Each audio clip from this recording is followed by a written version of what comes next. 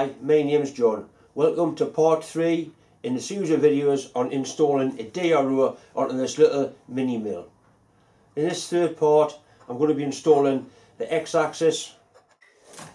As I've already discussed, the best place to put the scale and the reed head is along the front like that. These are quite big scales and quite big reed heads, and that isn't a great lot of room, and you will definitely lose the two lock screw facilities, and you'll also lose the ability to use your stops. There's an awful lot of Y-axis travel on this particular mill, and the scale that was supplied in the kit actually restricts the Y travel. I've brought it all the way forward and I lost about 1.5 inches at the back, so I'm going to put the reed head in the scale down the back like that. As close to the tail as I can get it, it'll end up about there like that, and I'm going to lose 1.5 inches travel at the back, which I've lost anyway. The easiest way will be to just undo the column and just work on this, but I'm not going to do that. I'm going to do it, leave it assembled like this. I'll bring the camera a little bit closer and show you some of my ideas for mounting it. Quite a lot of surface rust on the back of that table. I'll have to clean that off. Right, what I have got, there's two holes there, two drilled and tap holes, 6mm ones. They were used to hold on the bellows like a dirt shield that goes on there. I'm going to use those two mounting points to put a plate on to attach the pickup head to. This back plate's going to be mounted on there like that, far enough down so you can put a cover on and still be below the level of the table. This part here, which is the part the Y-axis moves on, it's actually sticking out proud from the bed of the machine, so I'll have to machine a recess in the bottom of there just to clear that, so that make sure that's lying flat. At the minute it's touching that, so we need a little recess machining down there.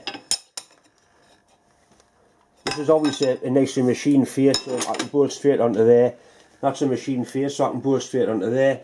The installation should be relatively straightforward.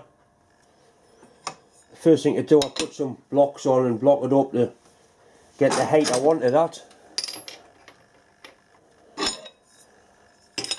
which is going to be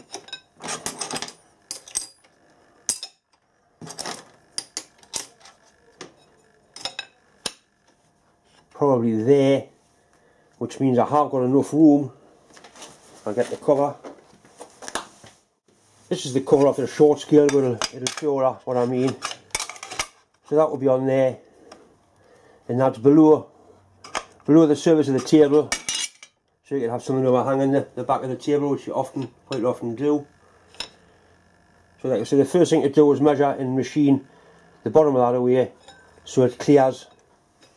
It's basically up to that slot there, up to that little cutout. Right, so I need 1.5mm machining off that red bit there. There's actually a little lip on there which is going to be handy for me, because I can simply use that as a register to drop into the T-slot to hold that nice and level. Take things this way a bit. I'll do it in that one.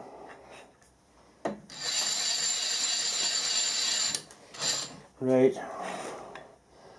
We've got plenty of travel to get that in there.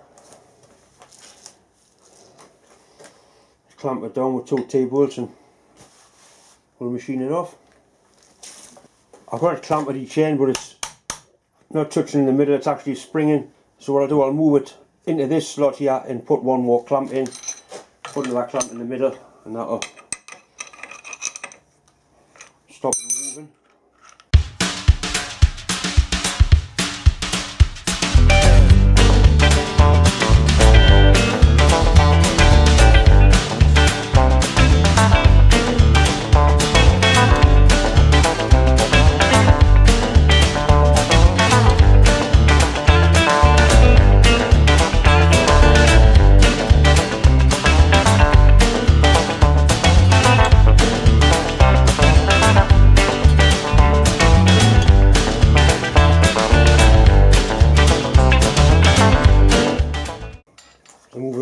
That way a little bit, just so I can get it in.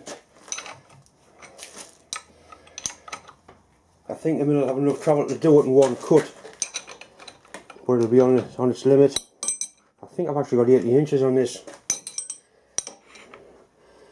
Right, so that's got to be there. Now to fire it up, just touch it off there.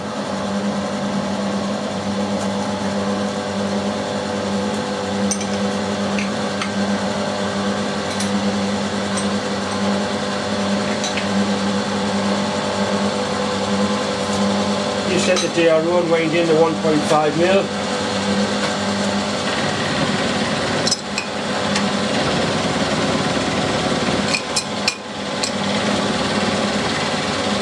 Lock the table off.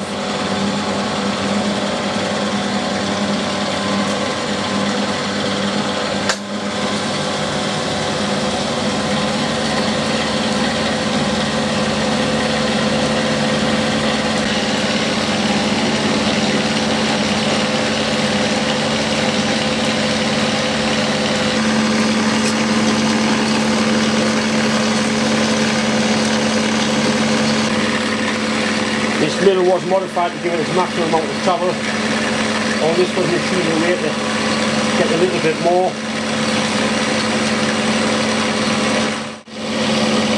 And I'm going to finish off by hand because it's starting to get near now.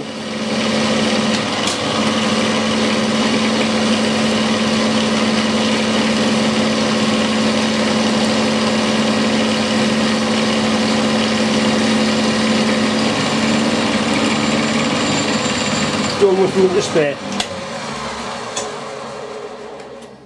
1/4 inch. I've got the backing plate resting on some parallels underneath here. I'm just going to check to make sure it is the same height at both ends. 5.28, 5.27. What we need to do now is pick these points up where it's going to be mounted.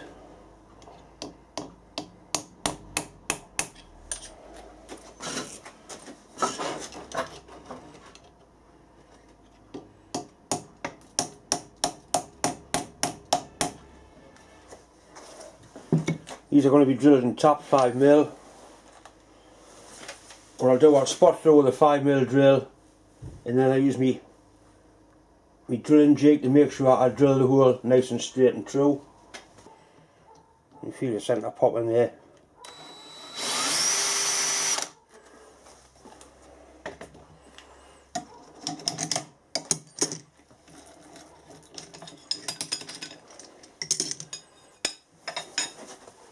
And I've got 2 nice marks I'll be able to pick up.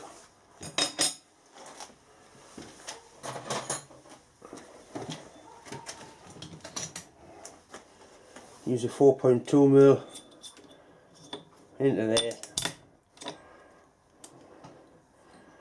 I'll put a clamp on there and I can drill that hole and do the same to the other side.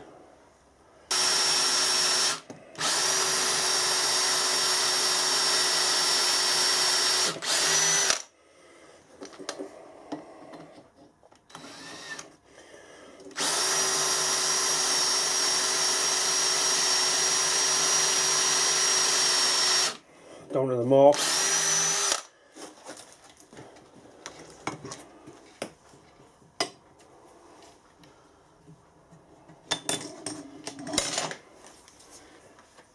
Right at the top of the hole, I found my spiral cut 5 mil top. I knew I had a one. These are much better than the ordinary taps, especially when you're power tapping. I've got a 5 mil clearance hole.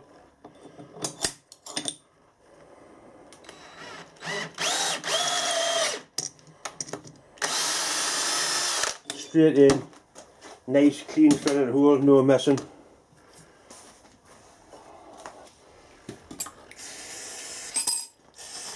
Let's wash the swarf out of it.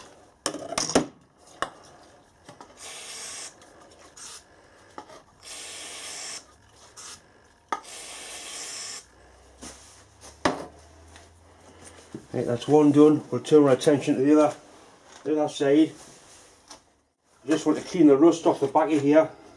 Some surface rust on the back face of the table. Some finest wet and dry.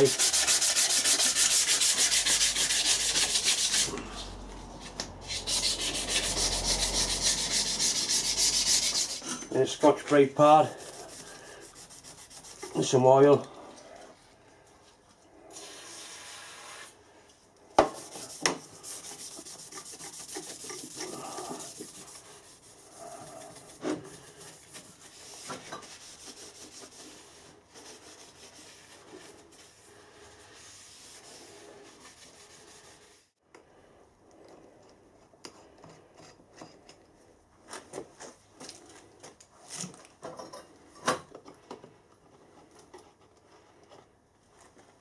There's a little bit of movement on the boards, but not a great lot. But there is plenty of adjustment on the actual scale. But obviously, the straighter you get the backing piece, the easier it is to get the scale straight. Right, so that's that mounted. Next thing is the scale, which is going to go on there like that. And the reed head's going to be mounted onto this piece under here. So the reed head stops still and the scale moves. And there'll be a cover goes across there, so that's how much distance we're losing travel on the back. And this didn't come all the way up to touch here anyway, and with putting the y-axis scale on, it's a bit on the short side, we're really losing nothing at all. There's actually 2 drills and taps, 6mm holes underneath there. I think there's 6, could be 5mm holes underneath there. I'm going to put a plate on there, so I need to know the distance between the reed head and the back of that casting. So I found a slip gauge, or at least a parallel, that's a good fit in there. I'm going to make this piece out of steel because it's not that thick to get decent threads in. So I need a bit of steel, kind of that thickness. You can see the 2 holes a lot better with the backing piece off. I found a piece of bright bar, the right thickness. It's got to go up about there and just pick those 2 holes up. I'll cut a piece off to length.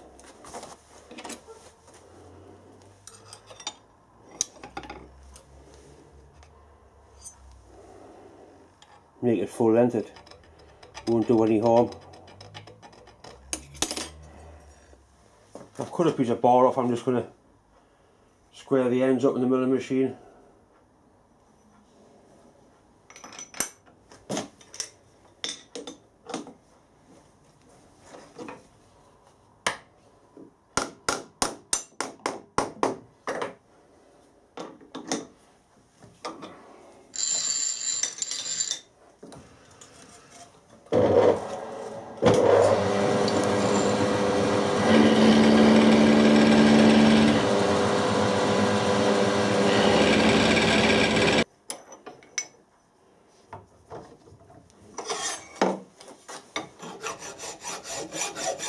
Just round the edges off, a quick rub with the file is all it takes. Right, now we need to transfer the position of these 2 holes into a piece of metal. I've got a scribe line for the height, I know how high it's got to be, and that parallel there hole is at the right height. So we need to pick up those 2 holes. What I'm going to do, I've got a 6mm grub screw here. I'm going to screw that into there backwards, like the Allen key side in, and that leaves a nice little sharp point. I'm just going to walk one at a time and drill one at a time. So that goes there like that.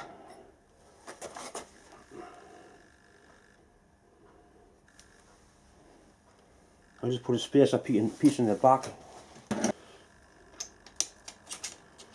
Maybe that's better. So it's lined up, it's on the parallel. If I simply give this a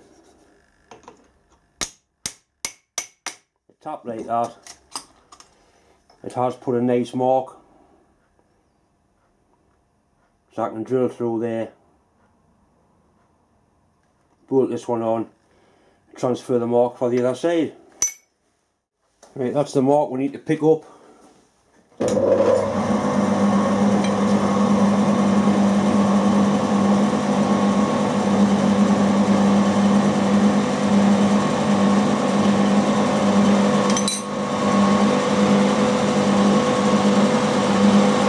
The way to do it is to line one axis up first, then the other one. You can tweak them till you get absolutely spot on in the centre.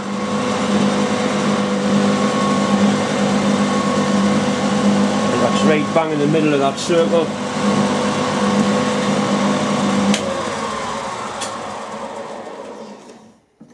We'll go on the centre drill first. The bolt holes are actually 5mm, not 6. So we need a 5mm. And then he has a clearance drill. Just spot on the centre drill first. That's right in the middle of the circle.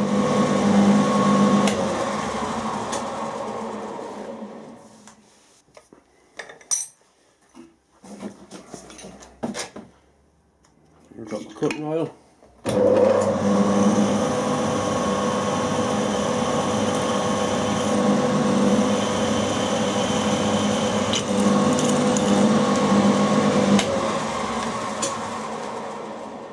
The bolts I want to use are countersunk head like that, and that one's got to go in from that way.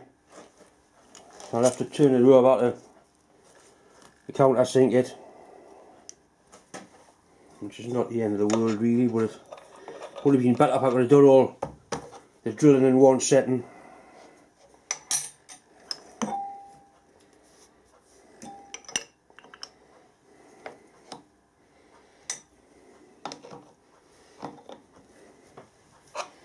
Right, so we need to pick up that hole again.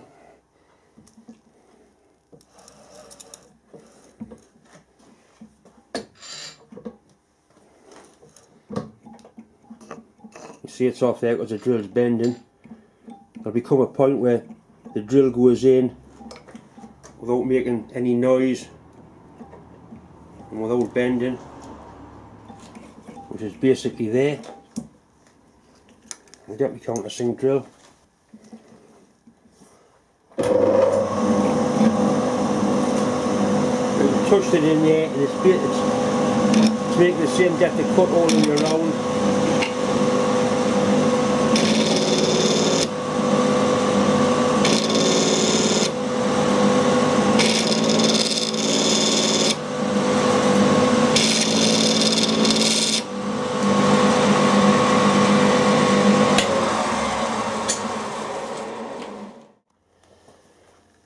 Right, I'm going to put the grub screw in the other end, in the other hole.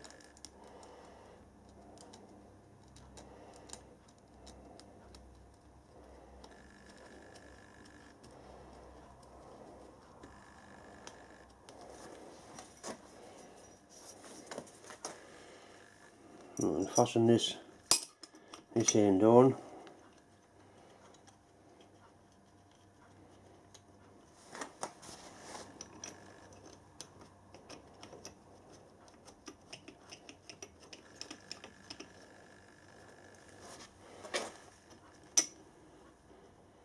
See, there's a little bit of tolerance on the bolt hole.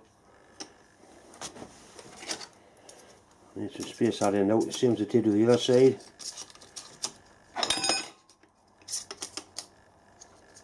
Put them in there.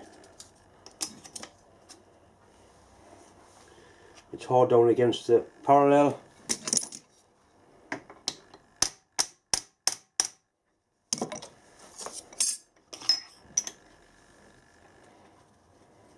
I'll do the same again, drill the hole to 5mm, turn it over and put the countersink in.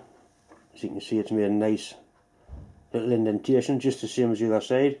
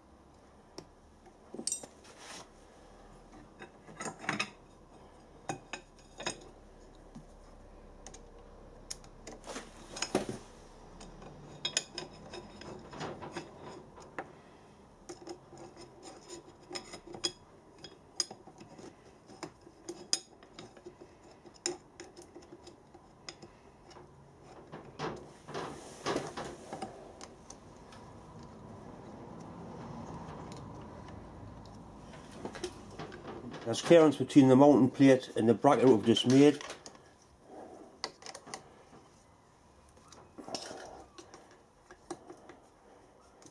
Next thing is to mount the rear head up and spot these two holes through, and then it's getting very near to ready for a test.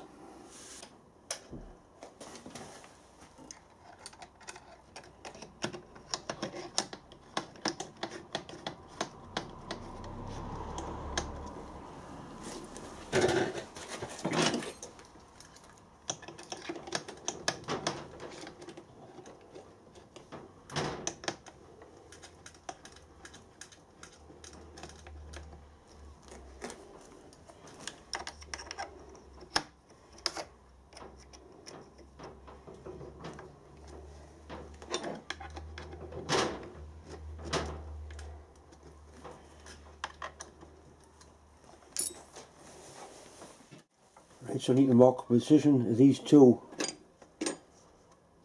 mounting poles. I'm just going to bolt it in with 4mm bolts from this side. So that's a 4.2mm drill. It's got a point on the end, it's a nice fit in the hole. So I put that in there like that and simply scrape back and forward. That's going to give us the correct height.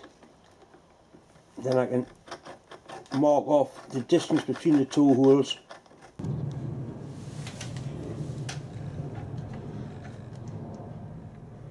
Okay, that's mounted centrally. So basically, a pop mark there, and a one there.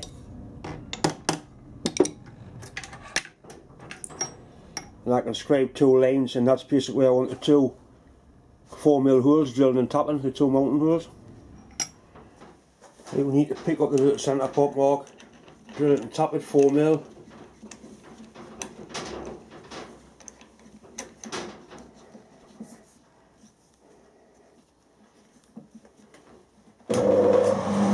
Don't be tempted to do that with your fingers, it hurts. I've done it, you only do it once. Very punctual and nice and true.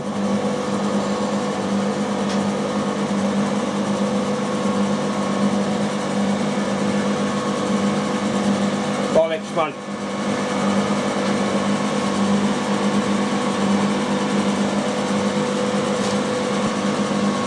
Absolutely dead in the centre.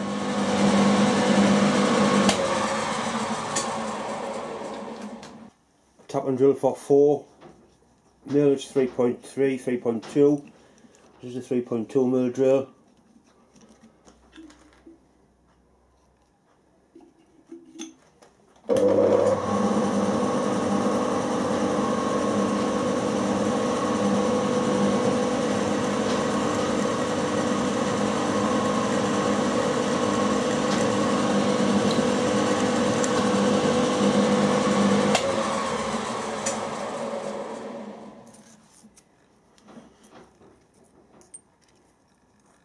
There's the 4mm tap.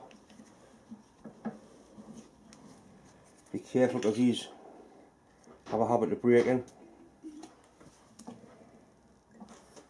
Try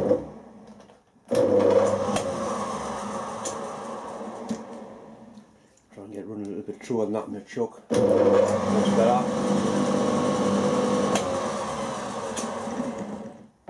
That started nice and straight.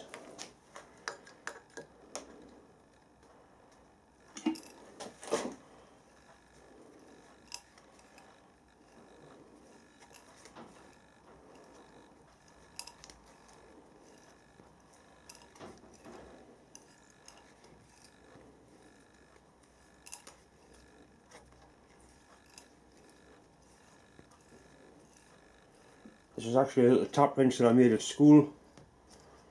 So it's 40 odd year old. I've still got it, still works, I still use it quite often. Bastard.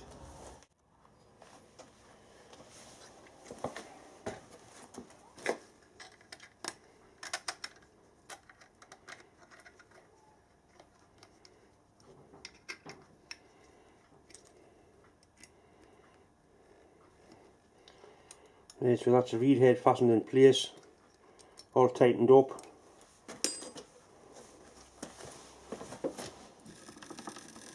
It certainly looks good. I've made all the wires come out to the left hand of the machine, just keeps them all nice and tidy at one side. Right, I've got it all hooked up now. I'll put some power on.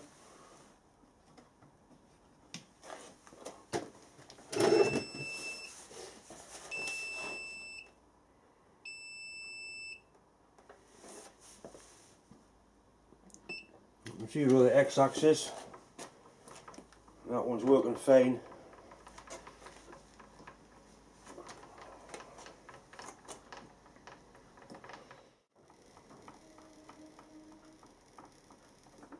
.2 inches, 9 inches, that's reasonable. In fact, it's good for a machine of this size. Right, so X-axis is working fine.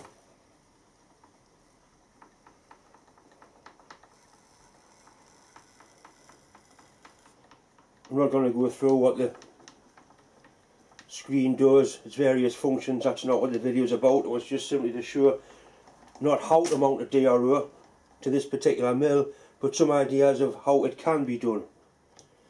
Right, X-axis works, Y-axis is fine, up and down you one, Z-axis, that works as well. One thing I will need to do is put a stop on the Y-axis.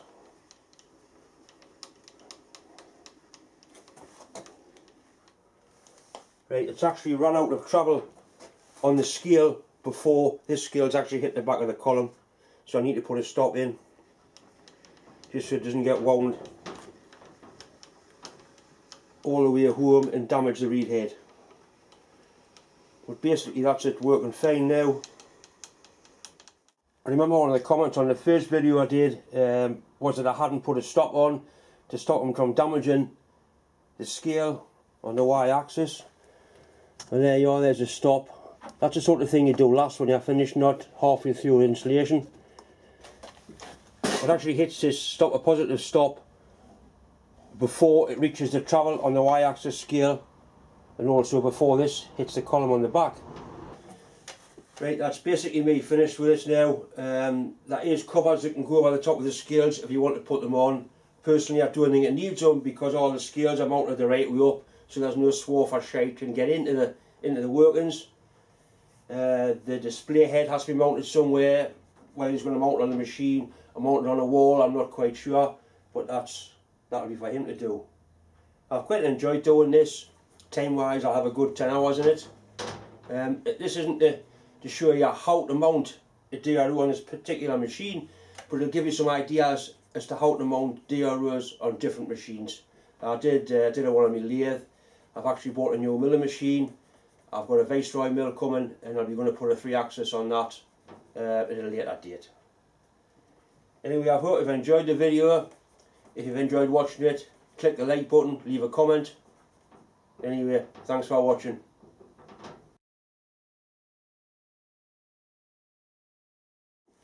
Georgia can come and take the bastard thing away now. She hasn't yet. Bye.